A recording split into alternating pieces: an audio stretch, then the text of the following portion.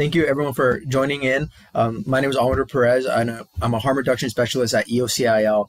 And today we're going to be opening up the discussion around HIV. And I'm more than happy to have our guest speaker here with us, Dr. Christopher Evans. If you just want to introduce yourself and tell us a little bit about what you do. Hi, thank you so much for having me. And thank you for giving me this opportunity to talk about something I'm very passionate about. Yes, my name is Chris Evans. I am an infectious disease doctor at Oregon Health and Science University in Portland, Oregon.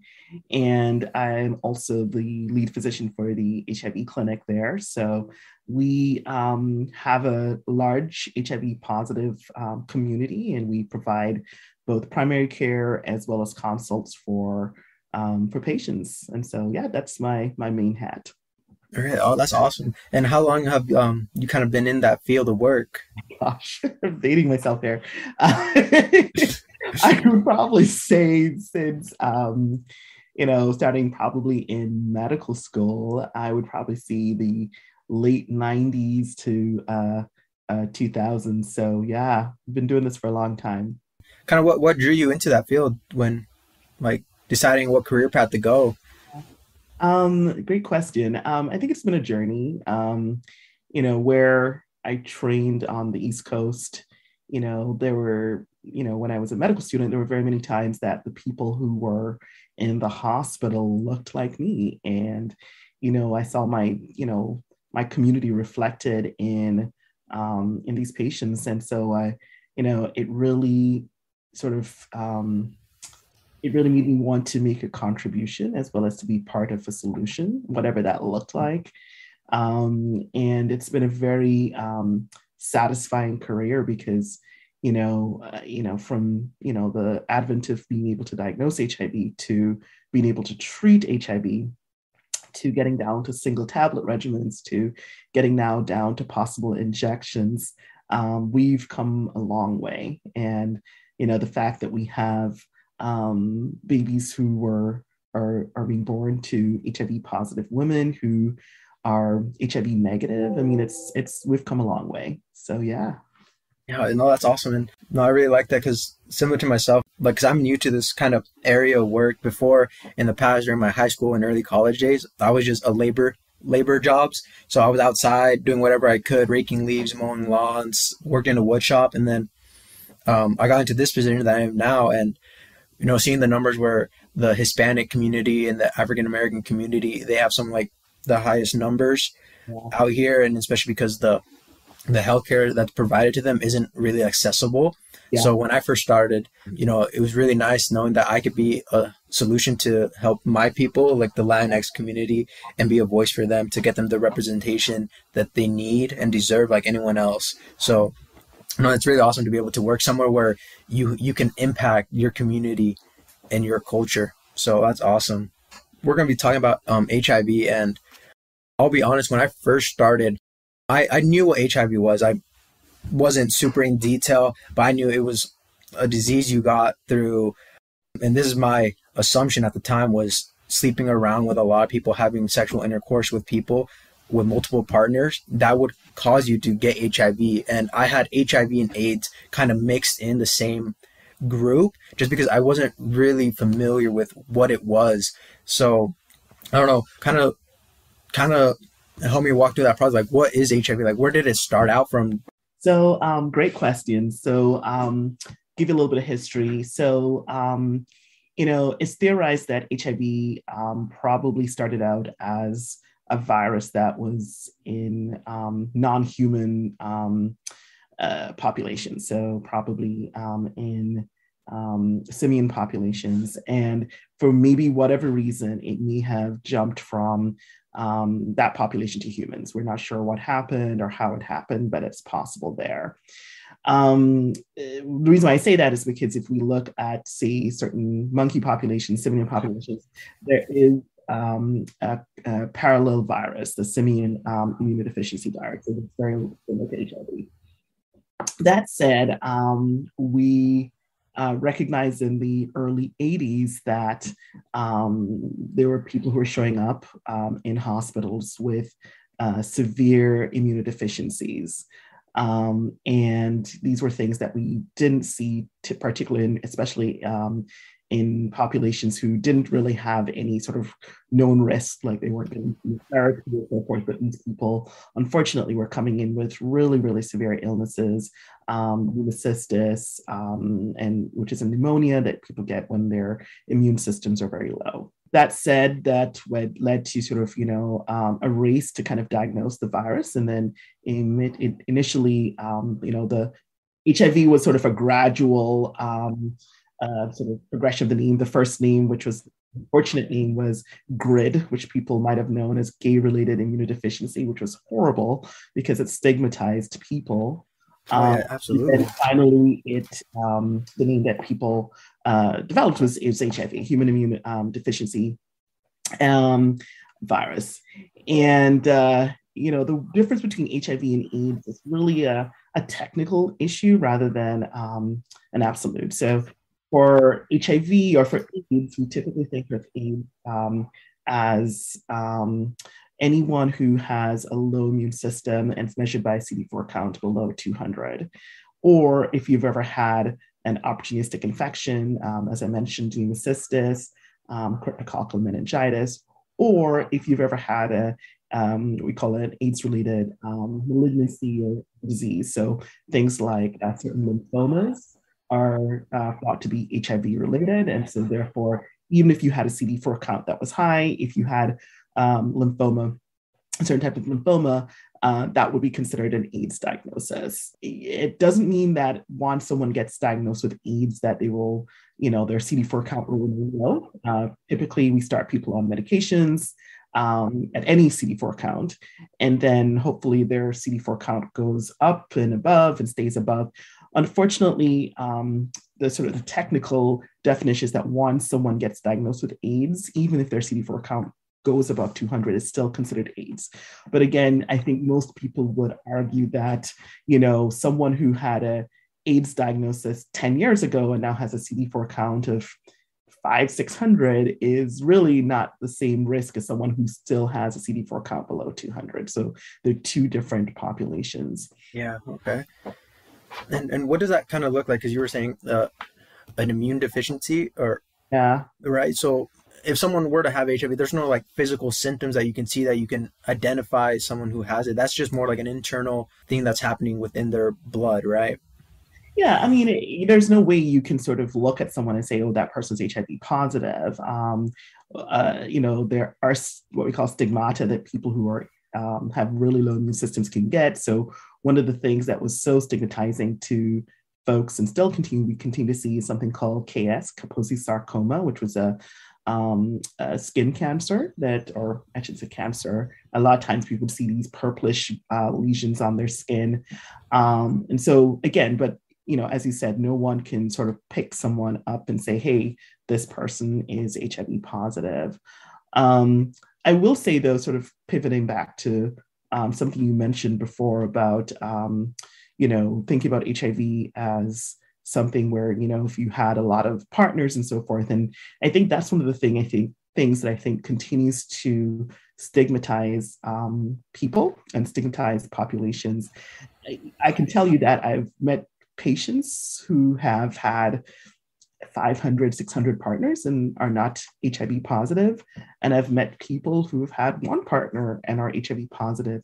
It really doesn't matter how many partners you have. It really matters who those partners are and if that partner is HIV positive and not controlled on HIV medications. That is the risk. And so, HIV can be transmitted through sex. It can be transmitted through sharing needles. In rare circumstances, which we don't see here in the United States much anymore, it can be transmitted from mother to child. And so, those are primarily, we used to also see it through blood transfusions, but we screen the blood supply. So that's no longer an issue. But yeah, I mean, I think it's a really important thing to point out that it's nothing that anyone has done wrong. It is just a risk and an encounter that unfortunately made them HIV positive. And it's nothing that they should be blamed for in any circumstance. Yeah, and like I mentioned before, and I love that you touched around like the stigma portion, is because I had those same ideas. I can learn from my mistakes. I've grown and matured and done my research now to know that what I thought in the past isn't exactly what I think now. And, the harm that stigma can do, because I've done quite a bit of research now. I've watched videos where people give their testimonials about how they were treated, how they were excluded from certain activities, even from just being in the same living quarters. They were removed from that situation because they thought that just through air that they would pass that. What harm does that kind of do for people who live with HIV? Have you seen like the effects of it, like people coming into the office are dropping, or just them not wanting to get help because this whole idea of what HIV is? Definitely. Great question. I've heard just some horrible, horrible stories. People who go home to see family and family may not want to share the same fork or the same glass with them, which makes no sense because I always ask them, like, does your family go to Applebee's? And they say, yeah. It's like, do they ask who used the last glass or fork? And I say, no. Well, okay, you don't pass HIV from sharing utensils. I think this leads to people not wanting to disclose their status. It also leads to people maybe not wanting to take their medications in front of family. And of course, we know that when you don't take medications, your virus is going to replicate, and then you can get into more serious trouble with your immune system. So I think there's just many different steps. I think when you live in small communities where everyone knows each other, that's a bigger issue than when you live in large metro areas. So yeah, I think it's really compounded stigma for people, again, which again, and the way I think about HIV is that I think about many other illnesses, is that we need to provide you with adequate, competent, compassionate care as we do for anything else. And no one should be stigmatized for being HIV positive. Yeah, I totally agree with that, because I even recently I was just scrolling through my phone and I came across it was kind of like a little mini series about a woman who, and the title was pretty, it got my interest. It said born with HIV, Mm. and I didn't know that was a thing. And you touched on it briefly, that you can be born with HIV, it can pass from mother to child. So I clicked on that video and just watched it, and it was this whole story about this lady who struggled her entire life with HIV and living with the stigma that people thought she was dirty, Mm. because they didn't know that it could be passed from mother to child. And I thought that was like really important as well, because it can really affect people like mentally, Mm. knowing that everyone's judging them, especially if they come from a small community. And we've noticed here, especially in like Eastern Oregon, that the smaller communities are a little bit higher risk, just because they don't have the resources, and it is such a small tight knit group where everyone knows everyone. You know your neighbor's neighbor Mm. by first name basis, and it's kind of scary to have all those people know your status, and then not to feel judged by those people, and then be excluded from your home. Mhm. So Definitely. it's definitely eye opening. And just hearing the stories from the videos that I've seen where people are just treated so poorly. Oh yeah. Definitely. I really, want to touch on something you said. The words dirty and clean are just so stigmatizing. It's wrong, I think, to use words and to divide people in those categories in any way. People have an infection, and Yeah. as you said, we need care, and we should do that. Also, pivoting to something you said about being stigmatized in communities, I think there are two different buckets. There's one about people who know they're positive, and have barriers to taking medications because of stigma, not wanting to disclose. But the other bucket is people who may suspect that they're positive and not wanting to get diagnosed. Because I think, if you have to go to the health department or other places and get tested, even if your test is negative, people, I think there's a lot of folks that think that that says something about them, that they're getting an HIV test. And my goal, as I talk to everyone about this, is that getting tested for HIV should be as routine as getting tested for diabetes or getting getting your cholesterol checked. It's just another test. And I think that anyone 18 and over who's sexually active, or even below, if you're sexually active below before 18, should get an HIV test, at least one. And so again, it should be as a routine conversation. Hey, I'm getting blood work done in your provider's office. Hey, the CDC makes this recommendation for routine testing. Do you want me just to add an HIV test? Has nothing to do with, saying anything about you. This is just a routine test. Yeah, definitely. And I know here, especially our office here in Ontario, and we have three other locations as well. One in Pendleton, one in the Dalles, and then Burns. And we have these take-home tests, and I didn't know when I first started how simple it was.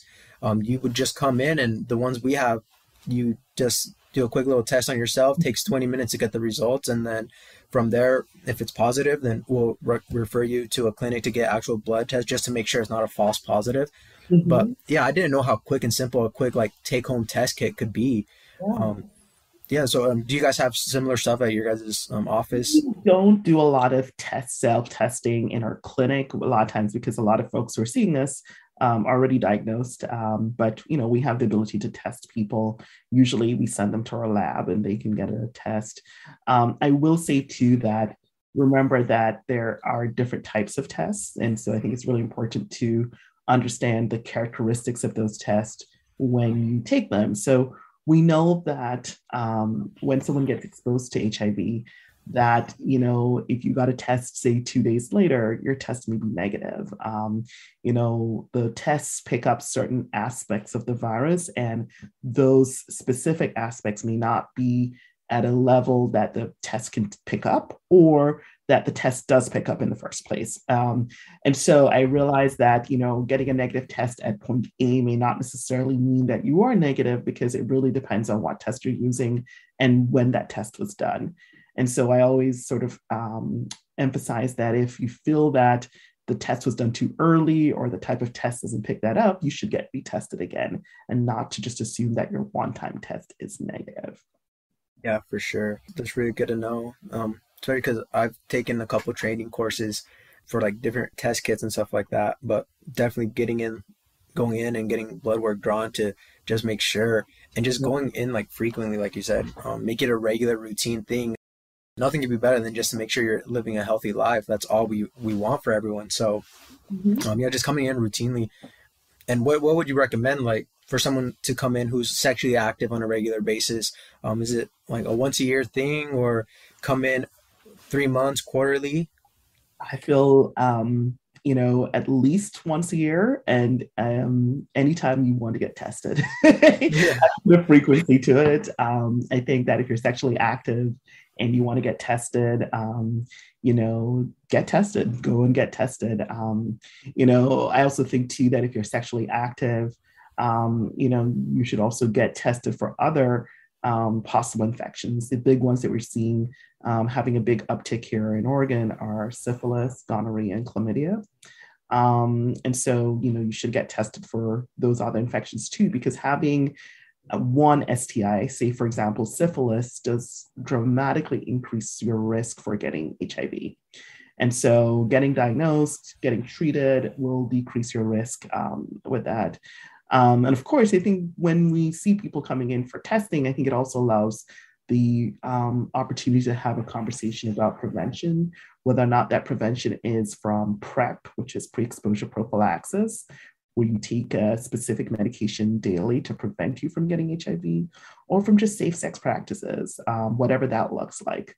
And so, these are conversations that I think should be routine, and no one should be stigmatized about asking to get a test in the first place. Yeah, for sure. And I like that you touch on the kind of like the steps after, if you do find out that you're HIV positive, is that PrEP and PEP. I was like doing my research, just seeing like where we come with the advancement and medication and stuff like that from like back in the day, where there really wasn't anything, where you were just diagnosed and you were told that lay in your bed and that's pretty much it, to where now we're take this medication. What is it? You take a pill once a day for PrEP. So there are different types of PrEP. So there's two pills, and then there is an injectable that just got released. One pill is called Truvada, the other pill is called Descovy, and the injectable is called Apretude. The two pills, Truvada and Descovy, can be used in people who were born biologically male. And so, you can take that once a day. There are some leeways for using Truvada in what they call on demand, but I think that's a very specific discussion you should probably have with your provider if that's the route that you go. And then for people born biologically female, Truvada is the only option, or Apretude. Apretude is the um, injectable that you take every 2 months. And that, I said, just came out. And then we have Truvada, which is now generic. So there are lots of options for people to get access at a lower cost. I don't know. Is it a a long period of time to take that? So once you get diagnosed with HIV, is that a lifetime medication situation where you're taking it every day? Yeah, I mean, unfortunately, which we always are kind of looking for the holy grail of treatment and cure, but we're just not there yet. So for right now, anyone who's diagnosed as HIV positive has to take medication as a lifetime and for viral suppression. And I think there are two benefits that come with taking medications for treatment of HIV. One is that it suppresses your viral load and will hopefully increases your immune system, your CD4 count. But then we've also come to a point in talking about HIV where we know that if you are undetectable, meaning that we can't measure the virus at any clinically significant levels, we know that if you're undetectable, if you have a negative partner, no matter what type of sex you choose to have, there's no transmission between the person who's HIV positive and undetectable and the person who's HIV negative. So the mantra is U equals U, or undetectable equals untransmittable. And so I feel we've come a long way in terms of being able to have these conversations with our patients. It's awesome, and that's for what PrEP, which is pre-exposure prophylaxis, right? No, so when we talk about U equals U, we're talking about people who are known to be HIV positive. When we talk about PrEP, then that's for folks that are known to be HIV negative. Okay.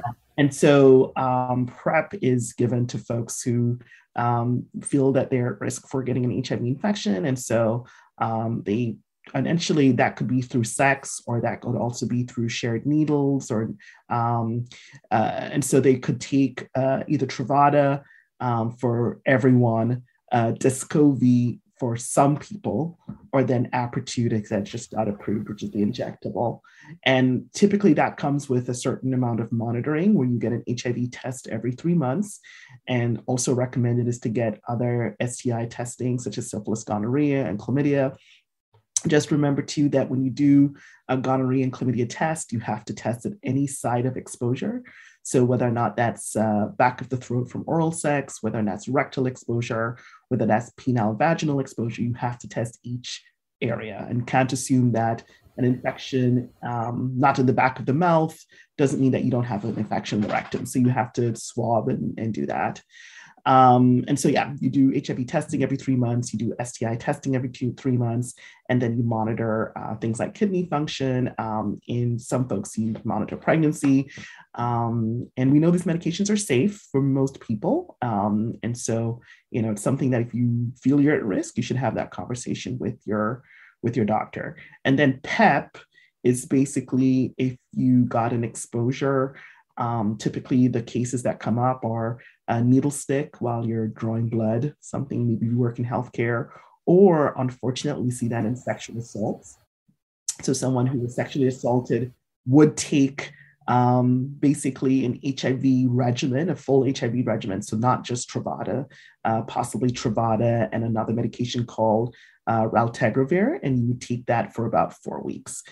Typically, we test you after the exposure, and then we should be testing you again at 4 weeks, and then also at 3 months. So you get a couple of different tests to make sure that you still remain HIV negative after the exposure. And then again, if you think that you're still continued at risk, then to have that conversation about transitioning from post-exposure prophylaxis to PrEP, where you would take either Truvada or Descovy, or maybe in some cases, Apretude. Okay, yeah. And when you find out that you have been exposed, what's a time frame that you need to start taking those precautions and finding out Yeah. whether or not to take that PEP? Yeah, that's a really good question. So it's a 72-hour window. So typically I say, if you need to get PEP, probably the easiest place to get it would be in the emergency room because they're open all the time, rather than going and making an appointment with your doctor's office, because that appointment may be delayed.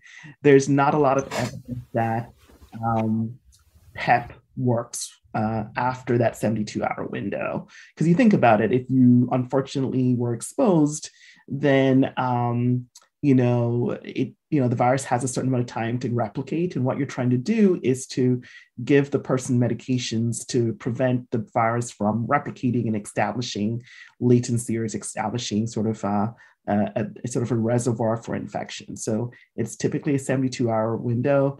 Don't go up to 72 hours. I would say the earlier the better. So as soon as you can get PEP, then get it. And again, it's going to be typically 2 drugs, usually say Truvada and raltegravir, which you take twice per day, and you do that for 4 weeks. You test at the beginning, at the end, and then again, you probably want to test about 3 months just to make sure the person still remains negative. And kind of what's how effective is it when you take PEP? Is it highly effective? Yeah, it's highly effective. We don't see a lot of cases of post-exposure seroconversion, in our practice. So we know that it's effective. But again, I think the thing that comes up more often is that sometimes by the time people are referred to us, which they really shouldn't, because it's going to take a while to get in to see us, they're outside that window, that 72-hour window. So as I said, it's probably something that if you feel that you had a high risk exposure, whatever that is, then you get to some sort of urgent care setting where they're going to be able to prescribe you the medication, do the baseline testing, and then the most important thing is to have the follow-up testing after you're on the medication, and again, sort of going forward in time. okay? And what does that process look like? Because I know me personally, that would seem kind of scary. It seems like you'd fill out a lot of paperwork. You had to sign so many things. What's the process between either getting onto PrEP or asking your physician if PrEP is right for you, or getting on PEP? What does that look like if someone wants to, Yeah. embark in that? I think it really depends on access. And, of course, access here in the United States is probably limited by being insured. So, unfortunately, we all have to sort of, go through that door. So, getting on PrEP, so pre-exposure prophylaxis, meaning that you feel that you're at risk for getting HIV because of ongoing exposures, then you would probably talk to your provider. I heard there's some places have PrEP navigators that they can sort of get people connected to providers in the community that give PrEP. And then for PEP, that again is seeing someone who can see within that 72-hour window. But getting the 4 weeks of HIV meds sometimes is a barrier. Sometimes people may have high copays. Sometimes they have a high deductible that makes getting the medication unattainable. So I feel like we still have a long way to go to make sure that everyone can get access to these medications in a equitable and timely manner to do what they're meant to do. No, yeah, absolutely. And kind of like touching on getting access, what are kind of some of the barriers that you've seen for people who are trying to get access to PEP, like through the different the minority groups? Kind of what barriers have you seen that are pretty present and prevalent in people getting access to that? And kind of like, what are your thoughts on trying to figure out a solution, so to say? I know a solution is kind of a big thing because there's so much that goes into it, but Yeah, I mean, great question. As I said, insurance is probably the biggest barrier. Connecting with a knowledgeable provider that knows how to prescribe these medications. So a lot of times making sure that you are on the right medication and that you have the right follow-up. I think also for some of our unhoused folks, being able to have adequate follow-up. I think people who have, ongoing risks where they just are not reachable, or getting their next HIV test, or so forth. I mean, so there are just many different individual factors that can prevent someone from getting access to these meds. But the biggest ones I've probably seen are insurance driven. Do you see it kind of, hopefully being more accessible just because it is such a severe thing, especially like in the state of Oregon where numbers are increasing? Do you kind of see it later on? I'd like to say close down the road, but one can only keep the fingers crossed for so long. But do you see that kind of dropping where it'd be more feasible for people to get it, or is it kind of right now we're at a standstill with Are you talking about PrEP, or are you talking about PEP? prep and both, kind of both in similar. So I would say for PrEP, there are probably more options, more health care um, organizations and plans are covering PrEP, so pre-exposure prophylaxis.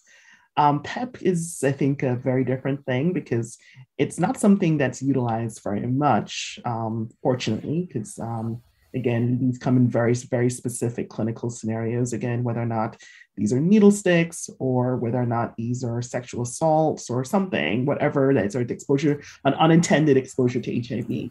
Um, those can be sometimes a little bit more difficult because the medications are more expensive. And of course, if you get access to the medication or you don't have access to a medical provider that can give you that follow-up, then there's just many different things. A lot of folks that are young that are not even connected to a primary care provider. So where do you go to get that 4-week follow-up? Where do you go to get that 12-week follow-up? If you have side effects with the medications, who do you have a conversation with? So I still think that needs a better access and different and better access points for people to be able to get access to these medications. So, yeah. Okay. Yeah, and you just touched about it right now towards the end is like that follow up because I'm still learning and I want to be able to when someone comes into our office because we do help if someone wants to get tested, we can help them find the resources that they need, get them the proper test kits, get them the proper prevention tools for like follow up cases. How important is it for people to follow up? Like, and how many times do they have to follow up with like their clinician or with their doctor? Yeah, I think the fact is that there are many different barriers to follow up. I think that the follow up can be a little bit difficult because, of course, people may not feel safe having conversations with their primary care provider about the fact that they're on a medication to either prevent HIV or for whatever reason. And so, we have to create safe spaces to have these conversations without any judgment or stigma for anyone. And I think that will go a long way for people being able to disclose and to be their authentic selves and to have those conversations. Yeah, I know. I definitely get that because especially here in our office, that's our main thing is making sure everyone feels welcome to come in and they're not worried that once they leave here that people are gonna um, know why they came in here for. So especially in my office, I'm gonna be getting a needle vending machine. So for people who inject drugs, they can come in and get new needles. I'll write them down so that way they're not at risk of spreading HIV in that way. And Mhm. so everything in my office is kind of just really, really simple, nothing super out there in your face where it says HIV test kits, free needle, like none of that. That way people can come in, feel safe that when they leave and someone sees them leave, they don't exactly know, why they came here for. Because I know that's a big thing is if you go into a clinic that's labeled HIV test kits and you see people going in and out, then people in the surrounding areas are going to start to wonder and start forming these ideas about that person. And just making sure people feel welcome and know that it's safe to come in here, that they're not going to Yeah. be discriminated, they're not going to be stigmatized, that there's no fear of people finding out, Yeah. what they're doing. I mean, I feel that the best thing we talk about, I think the denominator for all of these services is harm reduction. It's all about making sure that you're healthy, you're safe, and it shouldn't be about stigmatizing anything or people's behaviors or so forth. It's all about I want you to be safe. I want you to live a long, healthy life Yeah. and love who you want to love. And if people have ongoing substance use, we treat it as a disease. We treat it as something where people need help, and to give people options. Not everyone may be at that point where they're able to have a conversation about quitting, but you leave the door open and you provide ways for them to stay safe. So I am a strong proponent of needle exchange programs for clean needles, because we want people to, again, remain safe. Yeah, and the great thing is we already have a vending machine in our Pendleton office that's run by Cynthia Weatherspoon. She's also a fellow coworker of mine that works in the harm reduction area. We do a lot of like Narcan training, safe injection training, things of that nature. And then I'm going to be getting my needle vending machine here as well, so I can be able to do that in the Ontario office. And yeah, no, that's a really big thing, because I remember, and it brings up these videos that I've been just researching, just like on YouTube, where people tell their stories where they find out that they're HIV positive, and they're a little bit older, so kind of the knowledge around HIV was kind of scarce, but they were always worried that their life was over, that they couldn't find a partner anymore, because the risk of passing it on to them was so high that they thought they weren't worthy of finding a companion in life. And I thought that was quite sad in a sense, just because that's just not the case. There's ways to get around that, where you equals you, and that you can live a healthy life like normal. 100%. I know that's one of those really tough conversations, especially for people establishing new relationships. It's about disclosure. When do I disclose? Who do I disclose to? How do I disclose? And I don't think I've had any magical answers for that, because I think it's really individually driven, about sort of having that conversation with whoever you want to sort of share your medical information with. And so, as I said, I think the good thing, again, is that U equals U in terms of sex, because again, U equals U does not necessarily apply to sharing needles. It applies only to sex. And so if you are in a relationship with someone who's HIV negative, you know that whatever type of sex you have or choose to have, if you are undetectable, there's no transmission between the person who's HIV positive and the person who's HIV negative without condoms.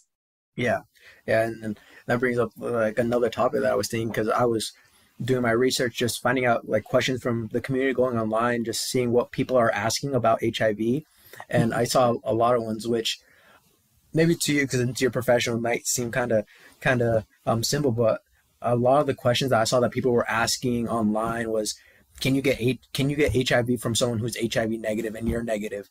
That's not a thing, right? Don't have the infection. You can't give the infection. Yeah, so have passed along the virus if you don't have the virus. So that's and I chuckled at that too, because I spent some time searching and I read. I was like, I wonder if they actually mean that. And I kept looking and I kept seeing there was quite a bit of people who kept asking that same question. Can my partner's HIV negative, I'm HIV negative, we're really sexually active, is there any risk? And I just read that and I chuckled, but that might be kind of like, I would say, so there are a couple of things I would say about that, just kind of give context to the question. If there's no HIV in a sort of bidirectional relationship, there's no HIV. So there's people don't spontaneously develop HIV. But if you have, everyone has different sort of relationships. So if you are in a relationship that's an open relationship where you may have partners that are unknown serostatus, so you don't know if they're HIV positive or HIV negative, that person may be positive and not on medications, you may not know, or that person may be positive and unknown about what their status is, and so they are not on medications for that reason, then that is a risk. That is a risk for transmission of HIV, because again, that person may be detectable and have a high viral load, and then of course sex is a easy way to transmit the virus in that way. And so it really depends on sort of who your partners are and what those relationships look like. Another thing too is to think about risk, is that, your risk is who your partner is. So if you are in a relationship with someone and that person is your only partner, but that partner has multiple partners, then by proxy, you are still at risk. And so, again, it really does come down to really thinking about this. It's not necessarily the number of partners you have, it's basically who those partners are and what risks do those partners bring to the relationship that then increase your risk by sort of that direction. And so, I think it's really important to have that, because I've had folks say, oh, I only have one partner. I'm like, great, wonderful. That works for you. Do you know if that person has you as their only partner, or do they have other partners? And they say, you know what, I'm not sure. Or, you know what, yeah, my wife or my partner has outside relationships. So therefore, that again makes you at risk in terms of that. And so, Yeah. yeah, I'm going to put that on the table. Yeah, and I think because that would bring me to kind of like the education system and on where, like, when is it okay to discuss about this? 'Cause I know when I was in high school, and granted I'm only 22, so I haven't been out of high school for that long, but from what I remember is we didn't really have, I didn't take a single sex ed class. There wasn't a sexual education class offered in my high school that I'm aware of. I remember I took a small little week long in middle school. We just Yeah. talked about the simple basic birds and the bees, Yeah. and that was it. And just like getting this to the people, like especially the younger people, so they know that they should be practicing safe sex, that they should be safe, they should be aware of what the possibilities are, that to at least get it ingrained in them that it is okay to get checked for HIV, to get checked on a regular basis if you're sexually active. Because I And know I didn't learn any of that in high school.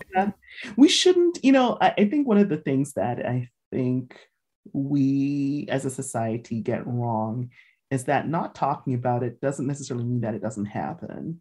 Not talking about safe sex doesn't mean that people are not going to look up online how to have sex. And maybe some of the information that they're getting online is not the most accurate information.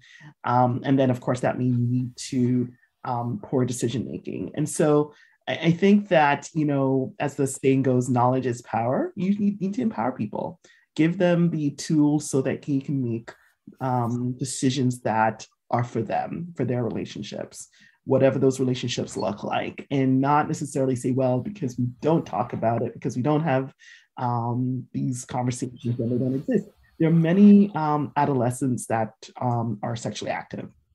It's a fact. And so if they're sexually active, just like we talk about harm reduction, what kinds of conversations do we need to have so that we avoid unintended circumstances, whether or not those are STIs and so forth. And so we need to have those conversations and not hide those conversations in the back closet or whatever and say, well, we're not going to talk about it. It's not appropriate. No, people are having sex, and we need to ensure that we give them the tools to make the best decisions for their health. Yeah, definitely opening up that discussion, and kind of taking a stand from like a Hispanic family, because I know the Hispanic culture is really, you don't talk about it with your parents. It is what it is. You don't bring up that conversation.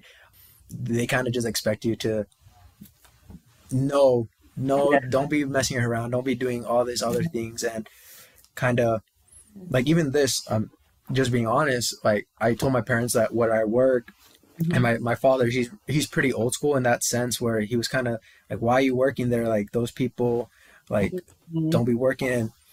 And I don't want to kind of like judge him, because that's the way he grew up. He's a lot older, and those are the ideologies from back in the day. And now that I've been here for quite some time, I've been able to like have conversation, and he's been able to understand me more and more. The more I talk about it, the more I educate him on the topic.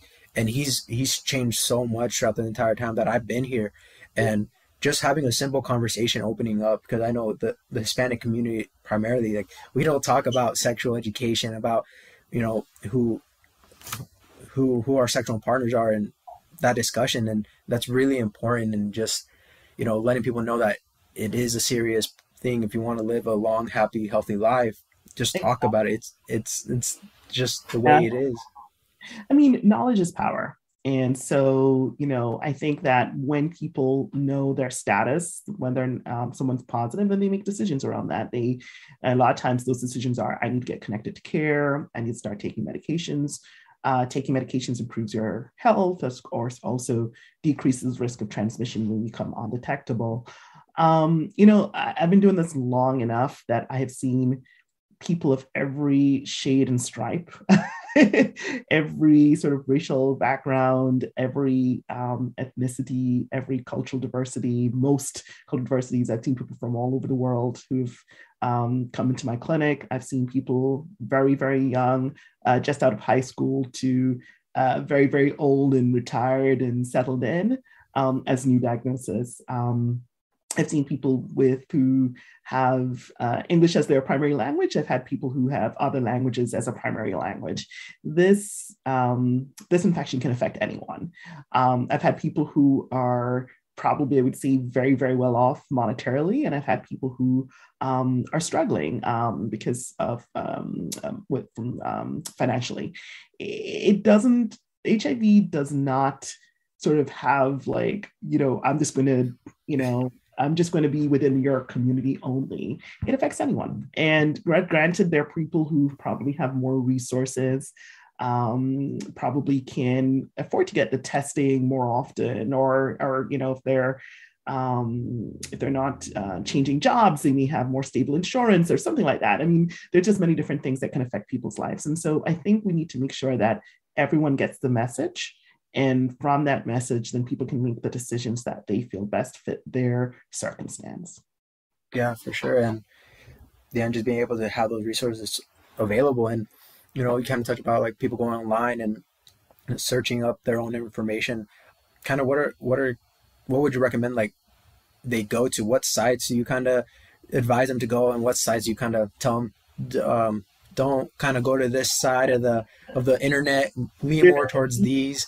Are there any like websites in mind that you would recommend for people to go? So the website I usually point people towards is thebody.com. I think it has a very balanced view from both a medical standpoint as well as patients who are HIV positive themselves who share their stories. It has information about medications. It has information about side effects about some of those medications. So I think those are great. I don't really know. I think there's probably too many sites to list of sites not to go to, but I think you have to sort of use your discernment about where that information is coming from. I think that local health departments are going to provide you with the most accurate information. Big sort of healthcare or HIV organizations that work in the community-based organizations like EOCIL, like Partnership Project, like Cascades, those HIV Alliance, those are some amazing organizations that have been doing work in the communities for a very, very long time. And they do great work. I work with a couple of folks from different organizations, and I think they have really great balanced ways to provide information. I think that they're great. As I said, if you're sort of going to sort of google.com and, it's some random sort of website, of one person living out in somewhere else, and it's like, HIV is, this and this, and, you don't have to take meds, and you just have to sort of, drink apple juice with apple cider or something. That's probably not the website that you want to get your information on. And there are websites like that. There are definitely websites that say that, HIV was created to sort of, it's a conspiracy. There are websites that talk about natural therapies. And unfortunately, I can tell you that I've had patients who've believed some of those things and they've gotten sick, and some have died, unfortunately. And so going to your big healthcare organizations, going to places like, the CDC, some places may require maybe a certain amount of health literacy to sort of understand everything. But again, you can sort of, dig around and find places that kind of, answer your question at the end of the day. Yeah, for sure. I know here at our offices, like if someone were to come in, we have a lot of brochures that we've made. We have a lot of like kits that they could take home that have a variety of things like condoms, male and female, which to my understanding, I didn't even know female condoms were a thing. I just found that out the other day. So, we have a lot of great stuff here that can really help prevent the spread of HIV, practicing safe sex, from condoms, male and female, lubrication, pamphlets. We have a bunch of little cards that will direct you to different organizations that will help you in this journey that you're on. So yeah, it's definitely great to be able to encourage people to come in and just get educated, even if you already know a lot. Just come in, say hi to us. We don't bite. We'll love to sit down and chat. I get tired of looking at a computer all day, so come on in, and I'll be more than happy to talk to you about anything and everything. Just educate people on what it is that we do, why it's important. This is the main thing, why it's important, because it's a serious problem. Mm-hmm. And I think one of the things you said before, and just to kind of highlight, it's also, it seems it's done in a non-judgmental way. Yeah. I think that, as a doctor, I hear a lot of very personal and sensitive stories, and it's so important to create that environment where people feel comfortable to have those conversations. And you do it without judgment. You do it with an eye that you try to provide the person with the best guidance so that they can make healthier choices for their overall sort of health. And so, that's what we do, and that's what we should do. So yeah. Yeah, no, that's great. And just kind of wrapping up, because I don't want to take up too much of your time. Is there any like final thoughts on, kind of what we talked about? The floor is yours. Oh my goodness. Oh boy, I don't get this opportunity all the time, but thank you. No, as I said, we've come a long way. We've come a long way from when I trained and where we are today. HIV is a chronic infection. It is treatable. There are no cures, but people can live a very long, healthy life. We've come a long way in terms of therapeutics, where for some people, they can be on 1 tablet a day. Some people can take an injectable. We know that U equals U, that undetectable equals untransmittable.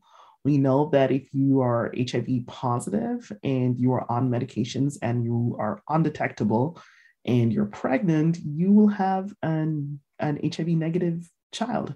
And so we've just really come a long way for changing the conversation to make sure that people are empowered. We need to have these conversations again in a non-judgmental, safe space. And you shouldn't feel that that being HIV positive, that there's anything that you've done, people have done wrong.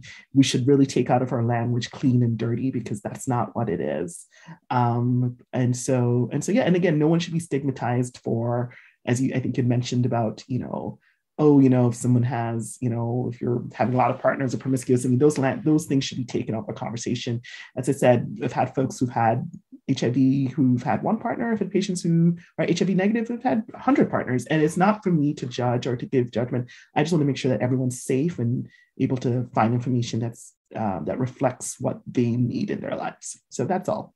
All right. Oh, that's awesome. And well, I just want to thank you again so much for taking your time. And, I hope the people listening really were able to take something, if anything, from this, just being inclusive, being non-judgmental, just being there for people who are going through a hard time discussing or, the whole HIV process, just because I'm learning a lot, and I'll be the first to admit my mistakes and take responsibility for it, because that was my thinking when I was in high school. That was the way I spoke about people. And, I've grown a lot, I like to say, but there's still always room for growth. So I want to thank you so much again. And kind of where are you guys located? Your offices? Do you have multiple offices? So we are located, our main office is at the university. So on Sam Jackson, which is on the Hill at OHSU. We work with, many different case management organizations. And so, as I said, we have some amazing clinicians here who've been doing this work for quite a while. And we have a lot of great support staff that help us to give great quality care. And yeah, if you ever want to come up and see us, or if you ever have questions about that, please reach out to us at the HIV Clinic at Oregon Health and Science University. And we're more than happy to help guide. If we don't have the answer, then we'll try to connect you with someone who has the answer. All righty. Well, thank you so much, Dr. Christopher Evans. And thank you for everyone listening. This has been the EOCIL podcast. If you have any other questions, feel free to stop by one of our offices in Burns, Pendleton, The Dalles, or Ontario. or visit us online at eocil.org.